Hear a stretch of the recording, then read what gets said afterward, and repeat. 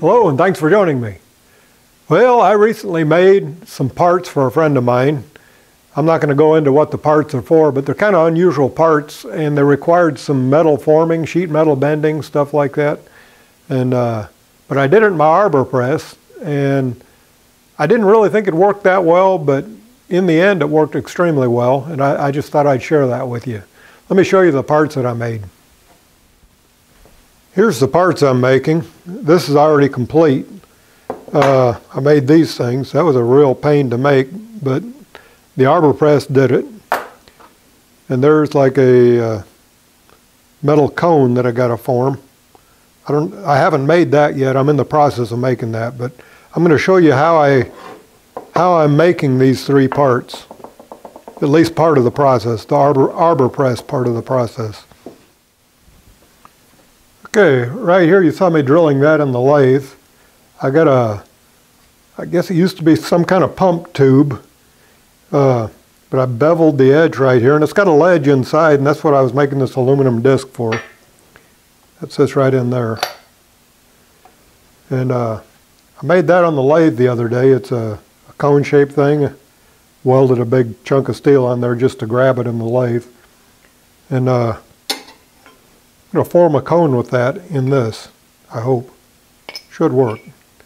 I've done a couple without this guide, but it tended to want to move to one side or the other, so that should fix the problem.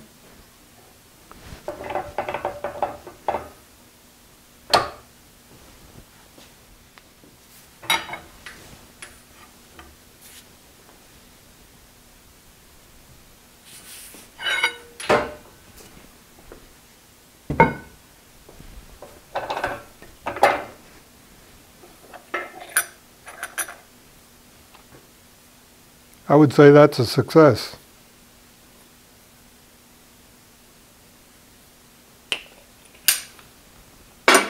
So there's that.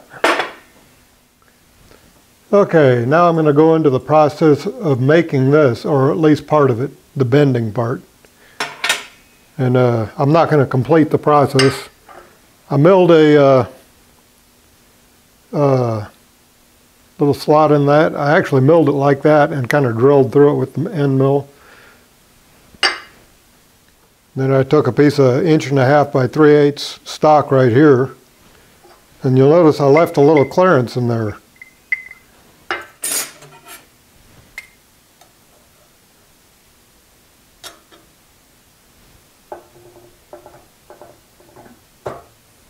Here we go.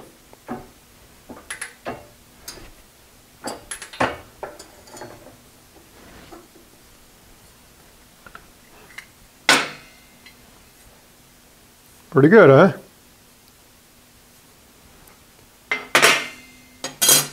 For this piece right here, I did roughly the same thing. That's a separate piece that I welded in there. Took that right there. I took that same piece of metal, laid it on its side, centered over the slot like that.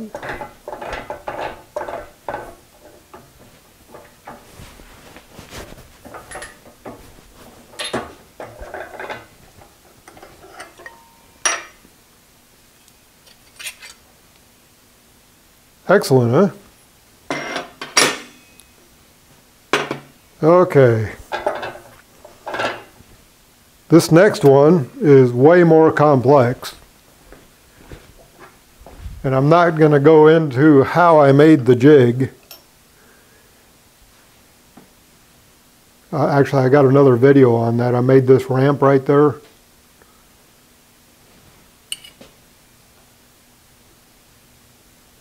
And these fit into each other.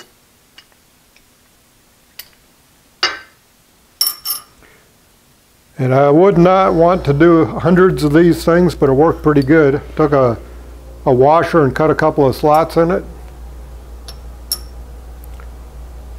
Now this is what we're making right here. There's 2 of them in there. I cut a couple of slots and I lined those slots up with that right there. Can you see that okay?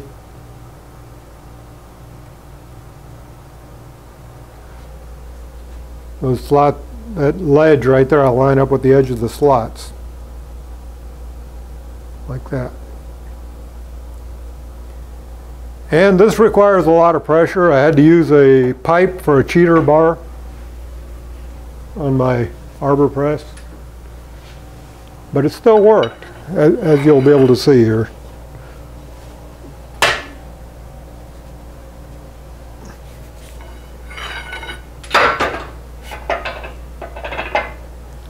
Now I may have to take it over to the vise to get it apart.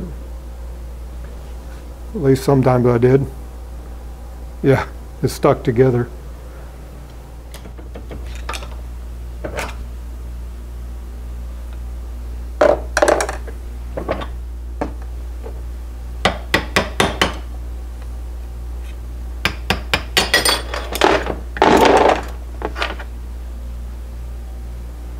There you go.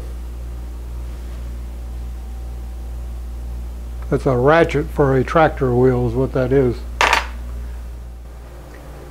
Anyway, short little video, but I just thought I'd share with you some of the metal forming you can do in your Arbor press. Anyway, thanks for joining me, and be sure and subscribe and ring that bell.